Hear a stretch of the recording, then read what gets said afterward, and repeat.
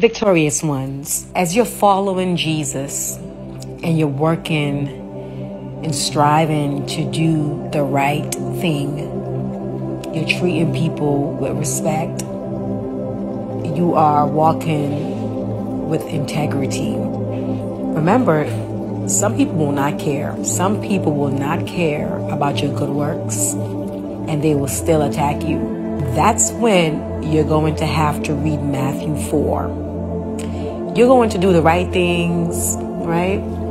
Behave the way that God wants you to behave, and still sometimes get stabbed in your neck, stabbed in your back, stabbed in your heart. And the enemy will come and he will try to tempt you to snap back into that old man or that old woman that you used to be, because you're just so shocked that people will still throw dirty water in your face after your acts of kindness. But that's when you have to crucify your flesh, victorious ones, and understand this word. Please understand this word, that you reap what you sow. And as you continue to obey God, and as you continue to walk in love, and as you continue to honor the Most High God, that's planting good seeds in the ground.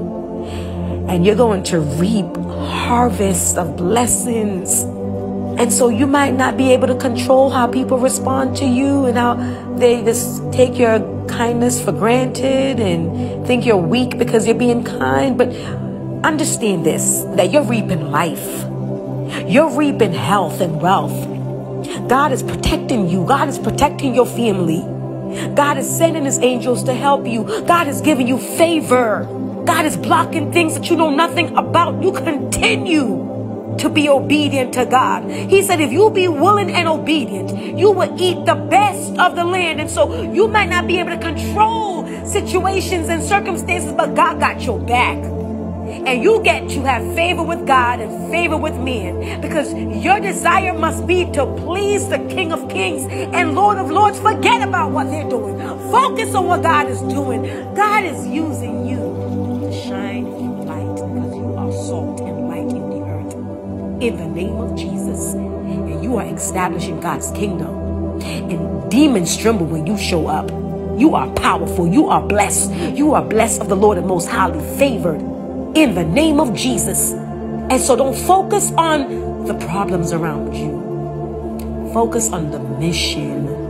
For I know the plans I have for you, declares the Lord. Plans to prosper you and not to harm you. Plans to give you hope and a future. And when they betray you, I will heal you. And when they attack you, I will bless you. I fight the battles for you. I lift you up. I take you up on the miry clay. I put you on my solid rock. I honor you. I bless you. That's what God is saying to you. Don't worry about that. Don't be distracted. Continue to walk in love. Continue to walk in the fruit of the Spirit, because you're reaping a harvest of blessings that's going to be in your bloodline. In the name of Jesus. Lord, I thank you. Lord, I praise your holy name. That's wisdom. Continue to walk in wisdom, and you will live. You will have life, and have life more abundantly. Walk in wisdom. Let people do what they want to do. You can't control people. You cannot change people, but you can control yourself. Because God is not giving you a spirit of fear, but of love, power, and a sound mind. Self-control is your portion. You can be angry, but sin not. In the name of Jesus. Shalom, peace. Shalom, peace is your birthright. You have peace, victorious ones. God gave you that peace, that wholeness, that wellness, that favor, that protection, that prosperity, that tranquility, that harmony, and nobody can take it away from you. Nobody can take it away from you, because they did not give that to you. God gave that to you. Don't let anybody stop you from rejoicing.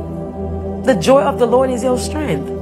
God has changed your mourning into dancing. You have the oil of gladness. Rejoice in the Lord always. And again, I say rejoice. Don't be distracted. You are filled up with the same power that raised Christ from the dead. The same power that raised Christ from the dead lives inside of you. Don't you know who you are? You are the temple of the living God. Don't let anything cause you to become emotional and frustrated. God is blessing you, blessing you, blessing you on repeat. God said, I'm giving you blessed opportunities. The enemy is trying to block you from receiving your blessings. He's trying to get you to participate in self-sabotage. Don't allow that to happen. Don't destroy your own blessings. Don't destroy your own house. Don't tear down your own house with your own hands, victorious ones. Come on now. Walk in wisdom. Walk in grace. Walk in mercy. Walk in the love of God. Because you are a chosen generation, a royal priesthood, a holy nation. Maintain your worship unto God.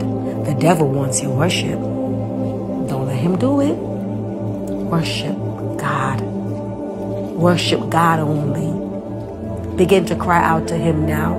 I know it's painful. I know it's difficult. That's why you get in the secret place of the Most High God and you abide under the shadow of the Almighty and let God love on you. God loves you and God cares about you and God is helping you. Ask me how I know.